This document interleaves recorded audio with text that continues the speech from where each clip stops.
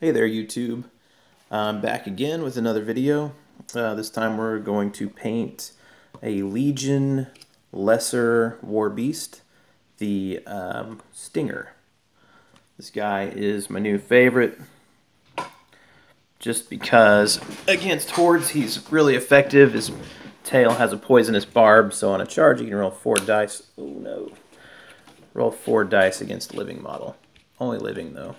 And it wipes out his body, but anyone that plays Legion knows you got that shepherd there to heal. Anyway, so we're going to paint him purple. We're going to paint him purple because I absolutely love this purple. Zurius purple from Citadel. It's beautiful. It goes on silky smooth. It's amazing. So good. We're going to paint him purple on his fleshy parts. The hard, scaly parts on top are going to go to brown with a highlight of flesh color. This is a brown wash from, what is it, Reaper? I think it's Reaper MSP. And I've only used it a couple times. I think it's okay. It looks like mud. It's not, I wouldn't really call it brown. It's like gray. But it does a pretty good job of setting you up for highlights, especially with stuff like this, where he's got these little plates, so that brown wash will go down between them, and then when you highlight the plates, they'll show up that much better. They'll have that much more definition, and you'll look that much more like you know what you're doing. I'm also going to use, this is just regular pure white. I'm going to use that on his teeth, and of course to make white, like make colors whiter, and black, same thing opposite. We're going to use black to make everything darker, create more shadows. This is Murderous Magenta, which is my favorite paint name color ever. P3 paints, I've only used a couple of them. This one and the pink, what is it, Carnal Pink. And I have to say they are not my favorite. The paint itself is pretty good. It's smooth, but it's really transparent. And I don't know if, see, this has like little crumbly stuff on it. I don't know if it's supposed to be like that. It's a Legion color or what. The other thing I don't like about this is that the tubs are tall. This happened when I was pushing the cap on and the whole thing went phew. So yeah, had a big spill, whereas with stuff like this that doesn't happen. In fact, Reaper, the holes are so small that you can, only a tiny bit comes out at once. So you don't overuse your paint. You always use the exact right amount. But anyway, we're going to use this for the gums only. So barely any at all. And that's it. Let's get started. We're going to start, as always, with the base coat. In this case, it's going to be the purple, of course, but it's always important to have a plan when you start painting, which is why my painting is usually mediocre. A poor planner. They don't recommend that you paint directly from the pot. I do often, but I won't. I'll try to set a good example. So we're going to use that purple. I'm going to put some black on here. Now what we're going to do is start with the base. You want it to be darker than the colors you're going to put on top of it, okay? So we're going to make this nice purpley black kind of color. We're going to start here. Doesn't really matter where you start.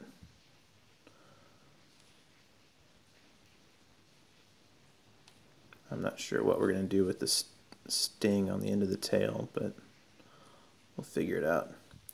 I don't know if this will show up on here, but there's a little bit of yellow here in the cracks because and I never recommend this, I started painting him yellow.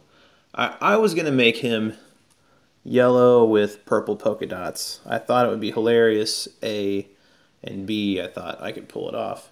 But what ended up happening was my paints were they turned against me. I was using this marigold from Americana, which is a beautiful color. Oh, it's a really great yellow, but it goes on real just kind of flaky and crumbly, and so he ended up looking really crusty, which, you know, maybe that'll work for you, but it's not the look I was going for on this guy. I want him to be slick. I want him to strike fear into the hearts of my enemies, or at least their living models.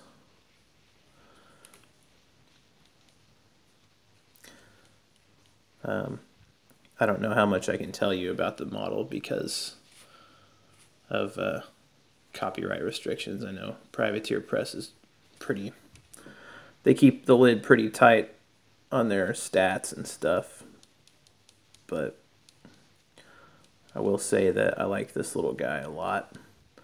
I haven't got to use his animus, which is just really situational, but as a missile, he's pretty effective.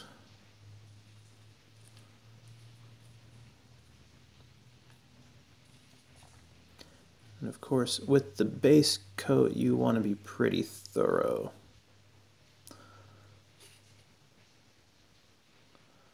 I don't know if you can see. A little out of focus there, huh? I don't know if you can see right here. There's some extra metal that I didn't take off. Just now noticing it. Probably have to do that on my own time. Yeah.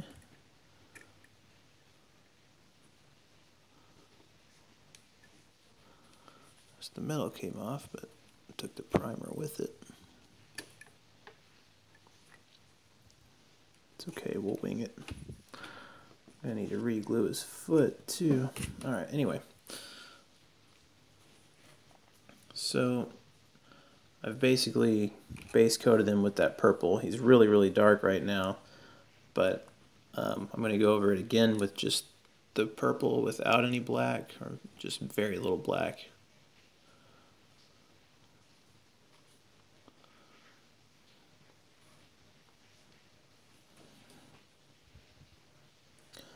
And I'm going to be less thorough.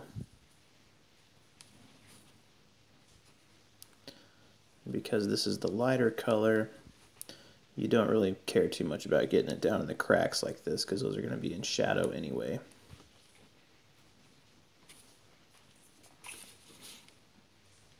But like up here and there, here,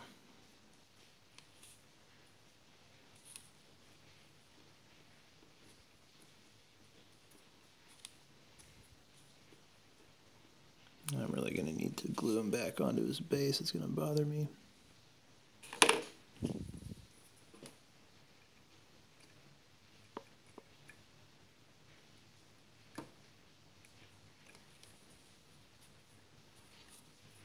Come on. Alright. So,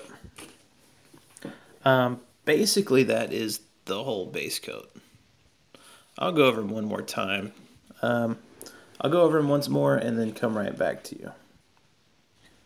And we're back.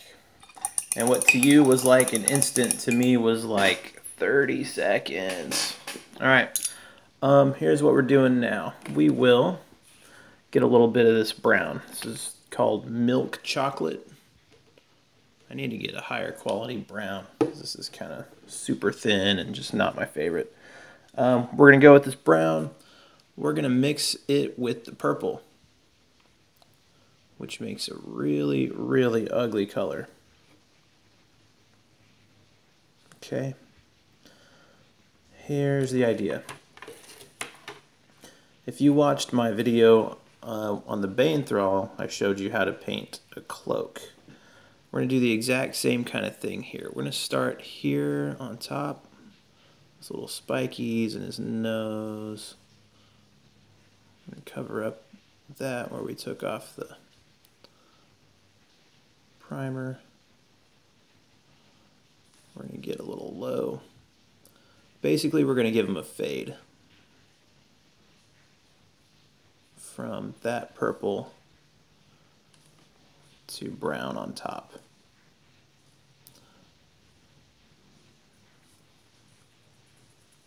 And we don't have to worry too much about that part. You get his feet. Other side, we have to do the same thing. Get our ugly, ugly purple brown. And oops, too much purple, not enough brown. Like this.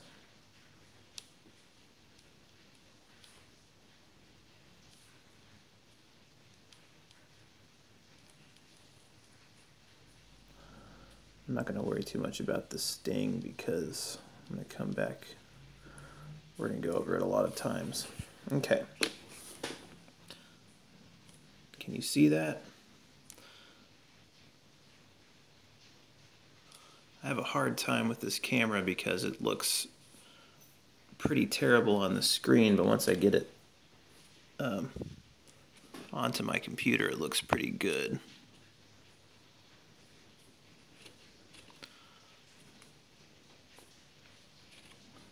So I hope you can see everything I'm doing. That's that. For our next trick, we're going to do the same, but this time even more brown.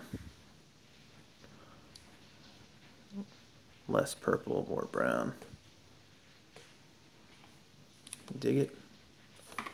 And we're gonna do the same exact thing. Starting on the top. And this time we're going to work our way down not quite as far.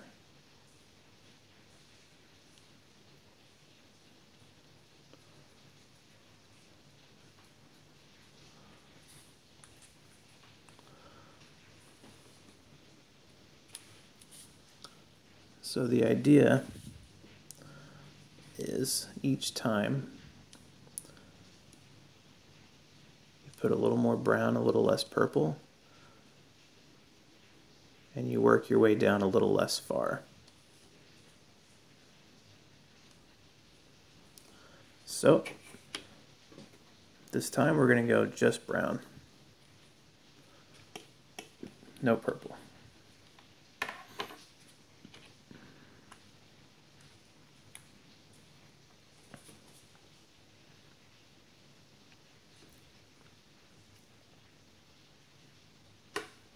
I'm going to try to be careful over his nostrils to not fill them with brown paint because we want them to be dark and show up.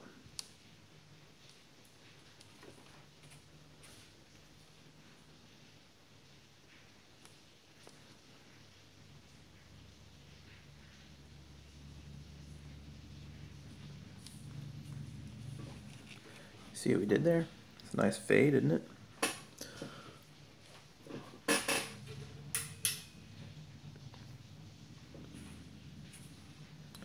Trying to be quick. I think I might be able to fit this all into one video.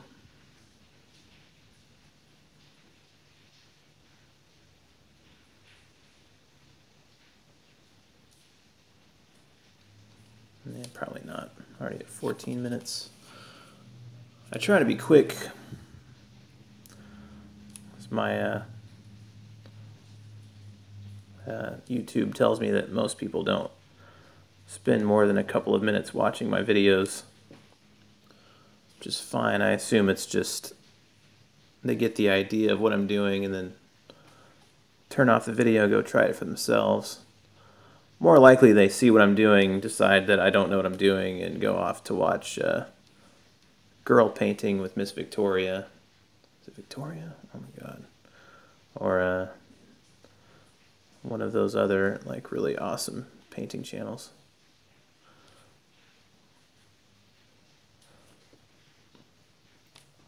totally understand. But I think the more the merrier, and the more different ways you can see to paint, the more you learn. Since this is just a straight brown, we can go ahead and hit his claws with it too.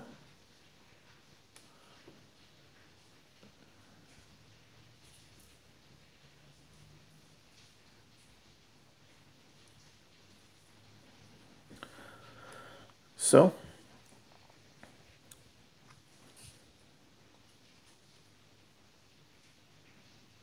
we need to really get his tail and make sure it's on.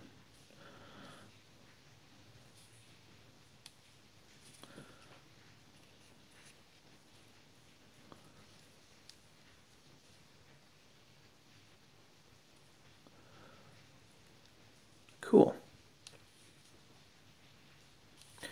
Now what I'm going to do,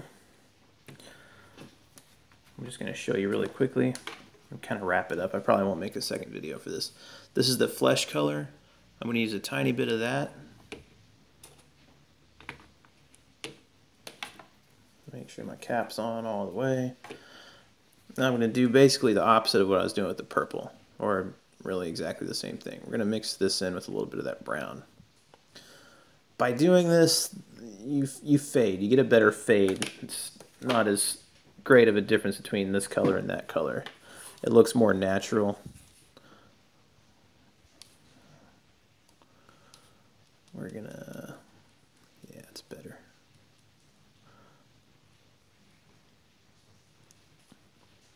Maybe a little too light, actually.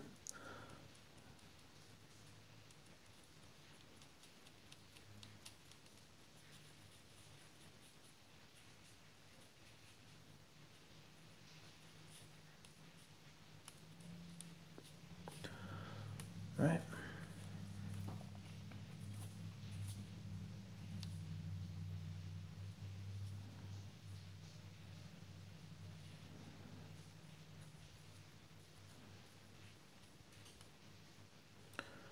Basically just getting the tips, getting the top part of everything. And then this.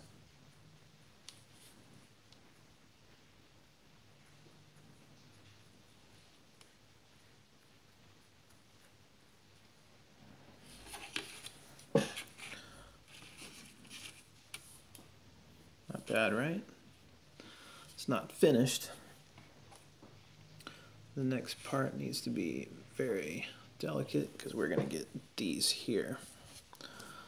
The little plates on his legs. And I'll just show you an example of how that's done. What you want to do is get your brush flat. See, there's a flat side. And you just want to kind of tap it on there. You can move it just a little bit.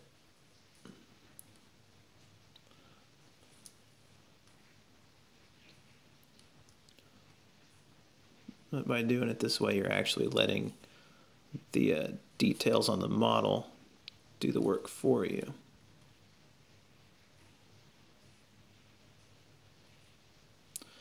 And of course, it's likely that you will miss spots or you'll get it where it's not supposed to be. And then depending on how dedicated you are, you can either go back and fix it or you can just leave it. I'm a pretty lazy painter, so I'm probably just going to leave it.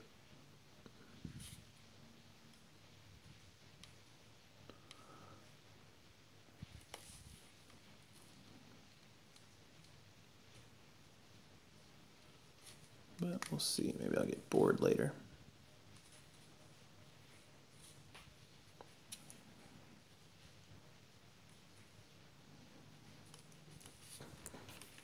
Cool. So that's basically it. What I am going to do is use a little more of this flesh. I think the flesh makes a great highlight against the brown. Just a little bit of this and kind of dry brush it.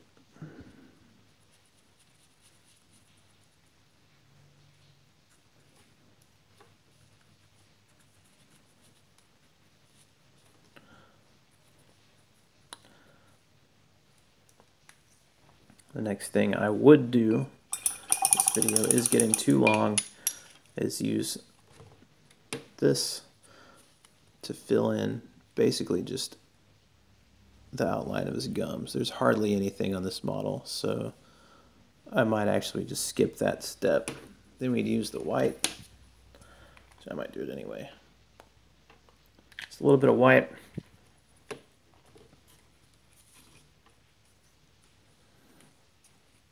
For his teeth. With that, you just want to have a delicate touch. It's another instance where you want to use the flat part of your brush. If you use too much paint, you're going to fill in the gaps between his teeth. But if you keep your brush flat, man, I'm trying to hurry, it's not working. Yep, details like this is something that you just really want to take your time with. Or it looks like this.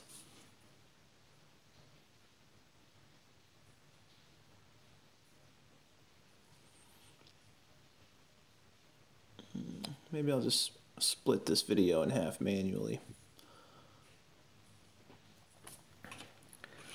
See, he looks kind of mean.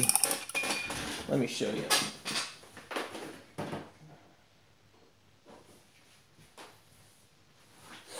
This is the other one I did. Of course, he's green. But this basically is what the finished product would look like. I did the underside of his tail. That's just flesh color. Of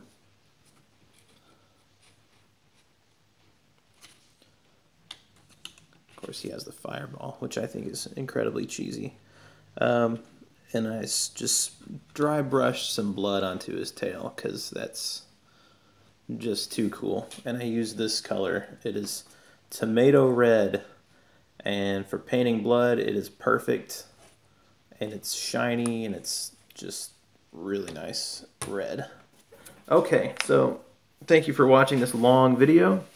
I hope you learned something, and look for more in the future.